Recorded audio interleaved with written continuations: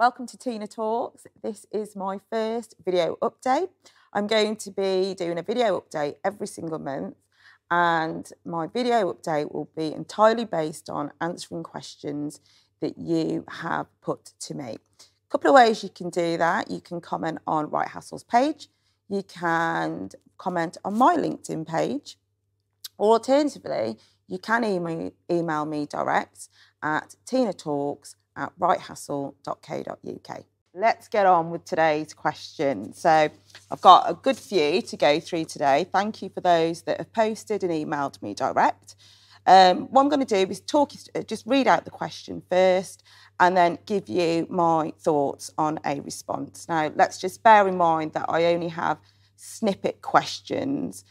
So I can't talk about any individuals or companies, but I can give you my very general thoughts and next steps. So the first question I'm going to read out is as follows. My employer has paid for an HR course for me. I am now leaving the employer and need to know if I have to give back the course fees. The company policy is not clear, and I have not signed a document to confirm that I will have to give back to the employer any fees that they've paid on my behalf within a particular period of time. Okay, so in this respect, what we are looking at is whether the employer has a legal duty to deduct wages or claim back course fees from an employee's salary. In a nutshell, an employer cannot deduct money in a nutshell, an employer cannot deduct course fees unless the employee has entered into a contractual clause, or a separate agreement which makes absolutely clear that if an employee leaves employment within a particular period of time and the employer has paid fees which an employee has benefited from, they simply can't deduct it.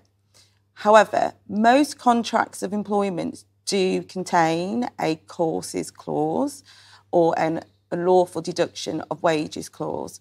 So in the first instance, it is worth looking at your contract in detail.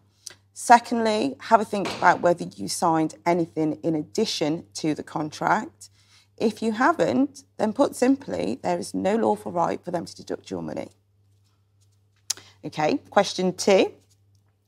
I was made redundant earlier this year and I have recently been told that I should have been offered another position even if it was a reduction in stature or money. What exactly are my options? I also trained up an apprentice for a year before being made redundant, who is now doing the work that I would have been doing. Is this something that just happens in businesses? This is an interesting question and one that probably comes up a lot in my role. So the first thing I really should address is time limits. I've noticed from the question that you were made redundant earlier this year. I'm conscious that even if you had a complaint, you potentially are out of time to now bring a claim. So generally speaking, if you want to pursue a claim against your employer for unfair dismissal because you don't consider or believe that the redundancy process was fair, you would need to contact ACAS and start early conciliation in the first instance. But generally speaking, claims should be issued within 3 months, less 1 day of your dismissal. By contacting ACAS, you do have the ability to extend time, but it's unlikely, if this occurred 6 months ago, that you would have the ability to bring a claim now. That said, in answer to your question, even if you can't bring a claim now, what you should know is that in any redundancy situation, if you are at risk of redundancy, you're entitled to know from your employer what vacancies exist across the organisation. So whether that job vacancy that might be available is within your abilities or not makes absolutely no difference. The fair process allows you, the fair process means that you are entitled to know what vacancies exist.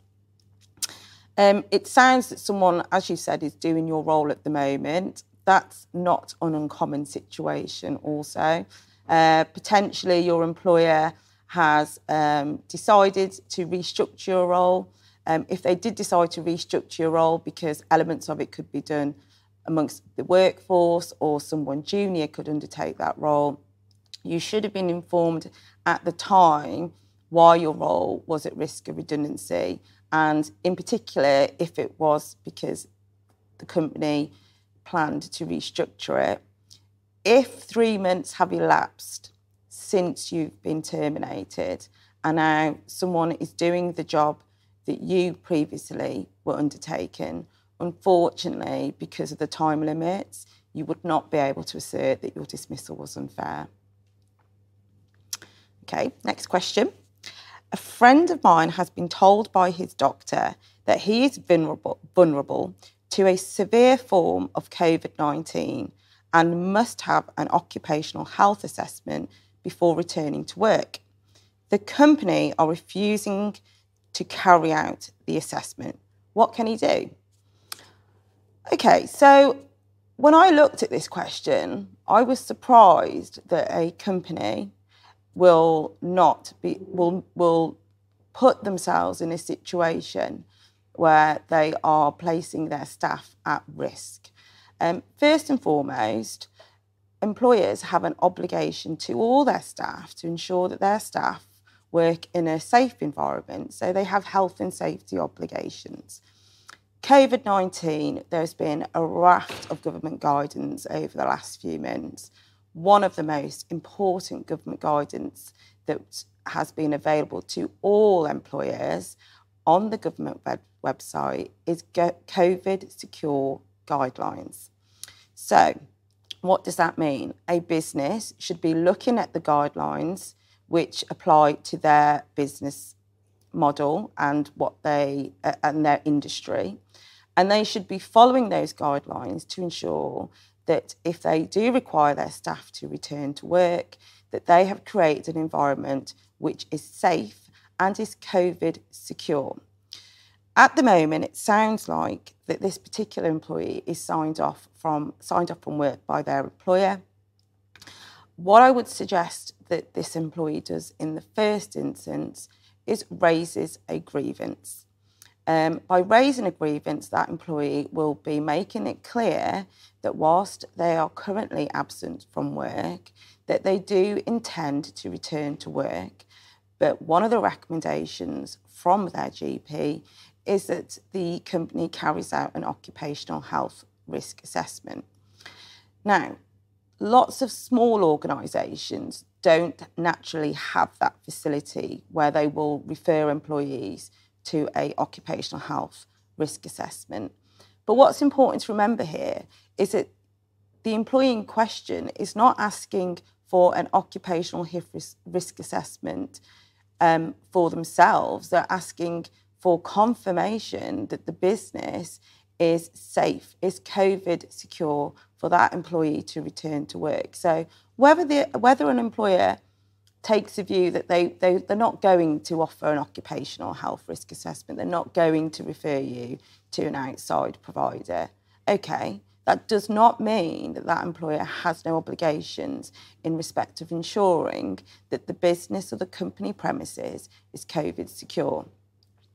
So I think the first thing that this employee should do is definitely set out in writing their concerns.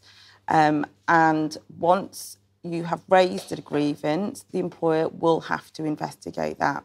The nature of the grievance should be the company's refusal to carry out an occupational health risk assessment, but also the employee should be setting out his or her concerns as to why they feel it is necessary that they have some assurance that they are safe to return to work.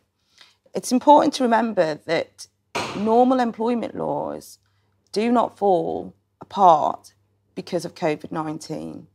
So if this employee feels strongly that their employer is failing to make reasonable adjustments, is discriminating against them because they have a disability which places them in this vulnerable category, then there are other employment tribunal claims open to that employee. So it's unwise for an employer to deviate from its obligations. Question 4. Should employers be carrying out health checks on employees returning to work? And if so, do employers need employees' consent to conduct health checks? Okay, so obtaining temperature checks is not the norm. Most employers would never have ever contemplated asking employees to have their temperature checked as they walk in and out of a building. So we're in a little bit of a new area here. As we know, temperature has been widely publicised as being a symptom of COVID-19.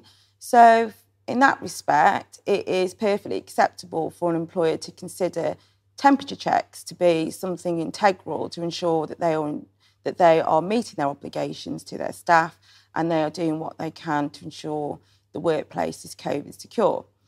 However, taking temperature checks is also a special category of data. So it's really important that employers seek employees' consent and not just assume that it is perfectly acceptable to take an employee's temperature without having given them the opportunity to confirm or put forward their concerns as to why they don't want that their temperature checked. So I wouldn't recommend employers just outright take temperature checks.